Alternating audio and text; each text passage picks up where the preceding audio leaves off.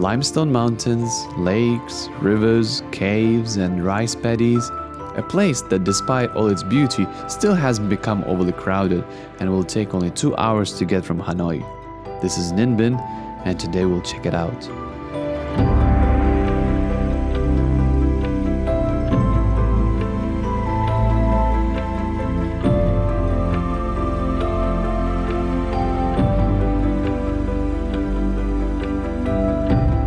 Ninh Binh is located around 100 kilometers away from Hanoi.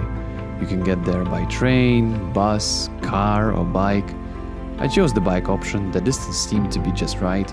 The road is fairly easy, most of the time it goes just straight on along the railways. It's probably not the most majestic road in Vietnam, but about 30 kilometers from Ninh Binh it does become really pretty.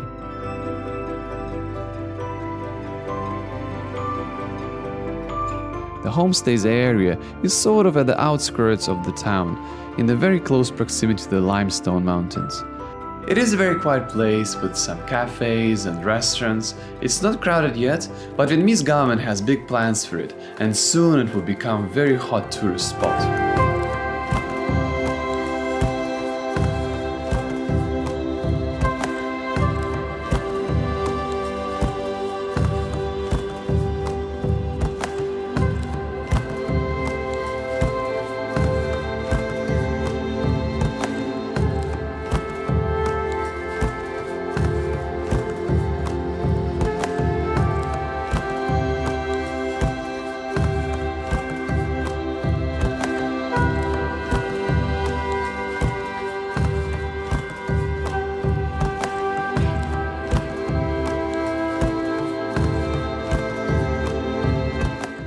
The first place I visited in Ninh Binh was Thai Vie Temple. It is an old complex that was built in the 13th century and served as a fortress. Late in the 19th century, it was turned into a revolutionary base during the resistance against French colonialism. Now it's just a peaceful temple, though still guarded by an old monk who speaks fluent French and can play several traditional Vietnamese instruments.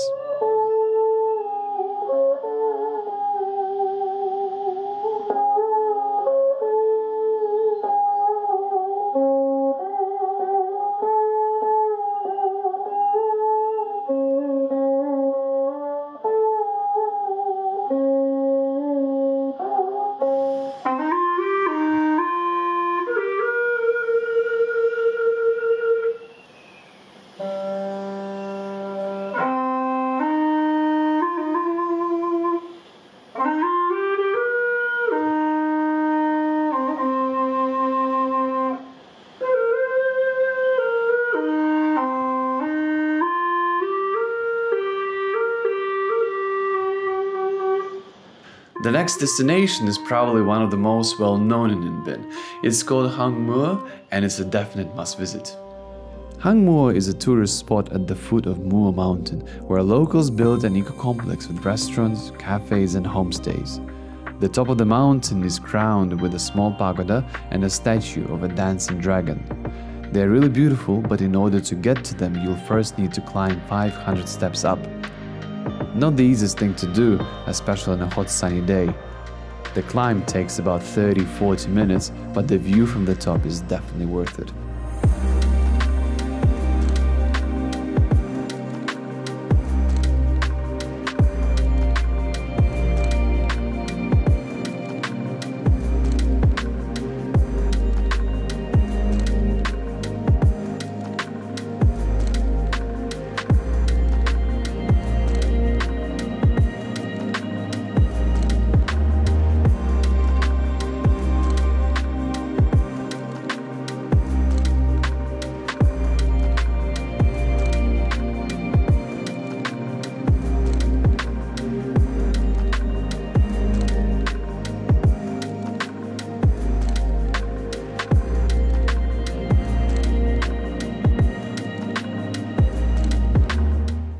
After having a rest, I headed to the town center.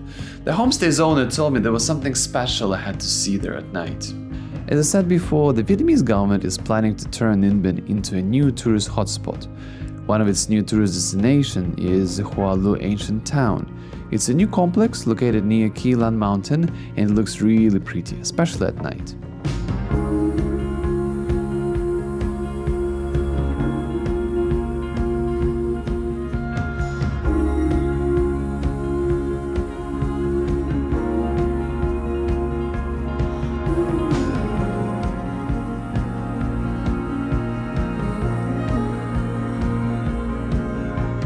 The next day I went to check out another place called Pagoda. It's a huge place that will certainly take a few hours for you to walk around. The place is simply gigantic. Walking around this 7 hectares area may take hours, which is why for the tourist convenience there are electric cabs that can take you to any spot within the complex. The pagoda is fairly new, they completed it in 2010 and it feels like it's still waiting for the main wave of tourists to come. There are several temples to check out. The territory of the complex can be overlooked from the top of Baotap Tower, which goes over 100 meters above the sea level. This place holds several Vietnamese and Asian records, which probably serve as a good attraction for the tourists.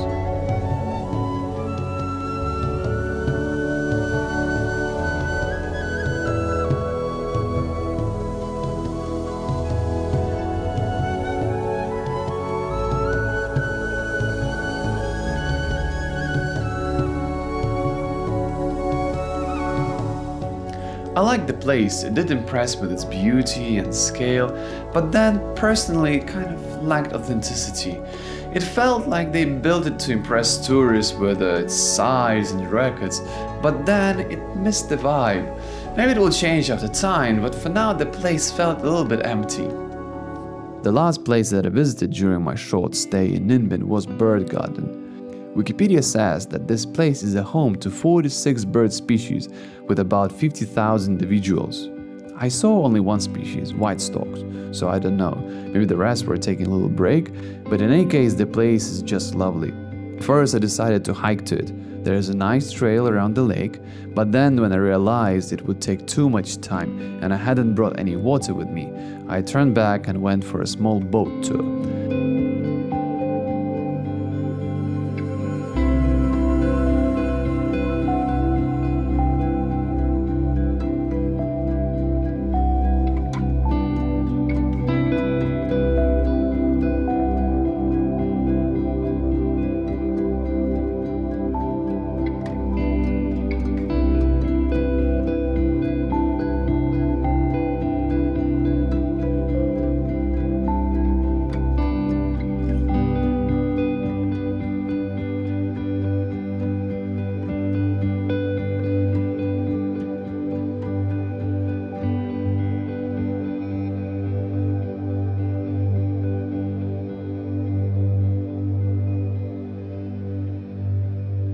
In spite of a rather big number of tourists, I quite liked the tour.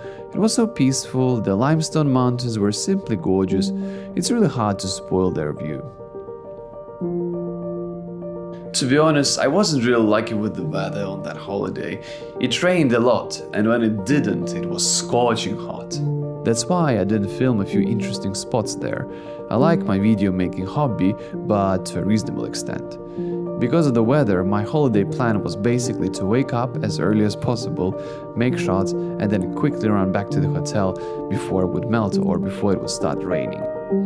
It feels if I really wanted to explore everything in this town, I'd probably need a week or so. There's so much to do, there's so many rivers and caves to see, and that's not even mentioning some stuff that is further away, like a massive eco park 70 kilometers from Ninh Binh. But still I had a great rest. A total change of scenery, beautiful mountains and lakes gave me a chance to recharge and get ready for a hot summer. And at some point I will definitely come back here again to film the rest.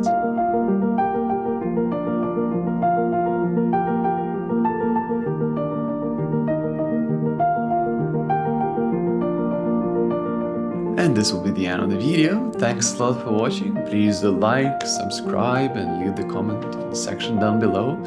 I'm curious about this thing. Halong Bay and Ninh Binh, both of them are famous for their limestone mountains, but at the same time Halong Bay is getting so touristy and popular these days, so I'm not sure about going there. I haven't been there yet, so should I?